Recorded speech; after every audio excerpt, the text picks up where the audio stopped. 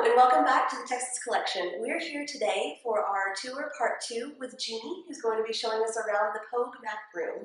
So Jeannie, could you just tell us a little bit about what you do here at the Texas Collection?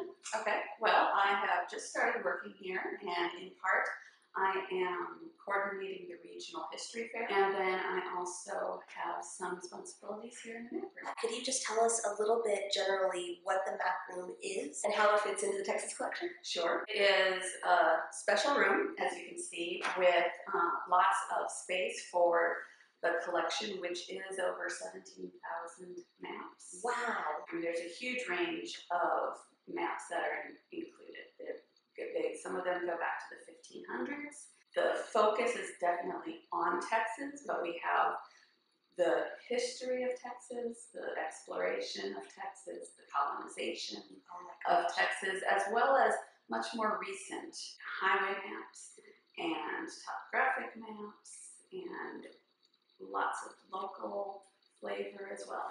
Wow, every time I visit a new place like this in the Texas Collection, I hear exactly what we have. My mind is just like, we have that here. Well, thank you so much for showing us around. We have to go down to the archives next, so I'll meet you down there. So here we are in the Texas Collection archives. I'm here with Amanda, who's going to be showing us around a little bit. Amanda, could you just tell us a little bit about what it is you do here? I am the University Archivist, so all things Baylor history, administration, down to student organizations. Tell us a little bit about where we are.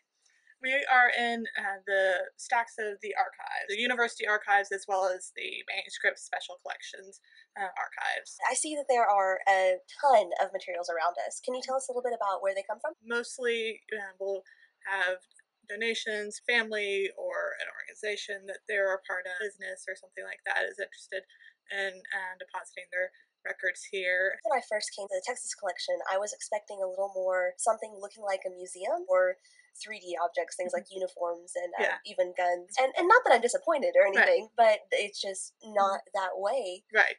Do you get a lot of people who think the same way? Yeah, the Texas Collection did used to have a lot of those sorts of materials. There came a point when it needed to say, we are an archives and this is what we do. Thank you so much for showing us around the archives. Absolutely. Here we are with Jeff, who's going to be showing us around some of the photography that we have here at the Texas Collection. Jeff, could you tell us a little bit about what you do here at the Texas Collection? Sure. My title here at the Texas Collection is Audio and Visual Curator. I work with photographs, audio items, tapes, and various media and the audio section, and videos as well. We have over 1.5 million photographs. Wow.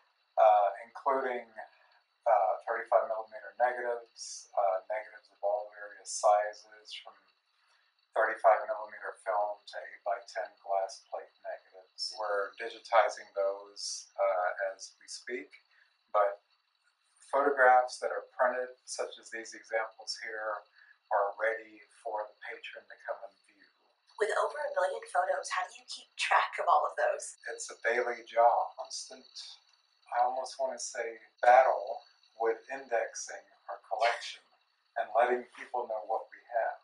And that's the main goal of indexing your collection and getting the information out there so people know what we have. Photographic collection, the Texas Collection has digitized 5,000 images, and they're on the Baylor website on Content DM, hosted through the Riley Digitization Center. Got tens of thousands more to go. Wow. So some are for immediate viewing at home. People interested in looking at the photographs can also come here and request photographs. Jeff, thank you so much for taking You're us on welcome. a tour of the photo collection and showing us such neat photos of Waco that we I have. look forward to seeing you here at the Texas Collection. Thank you so much for joining us on this tour of the Texas Collection. Be sure to check out our channel next week for another video. Remember to like, comment, subscribe, and share this video if you liked it. See you next week.